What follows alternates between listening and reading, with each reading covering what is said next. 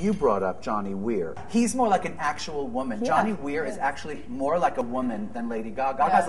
Gaga is like a drag queen, and Weir is a woman face. Yeah. You know? Talk to me about Johnny Weir. I love him. I actually met him this weekend on Halloween. Isn't he He's really divine? Cool. Yeah, he's great. What was he for Halloween? I think he was a cyber robot. He was a man. Yeah. Right, exactly. Okay.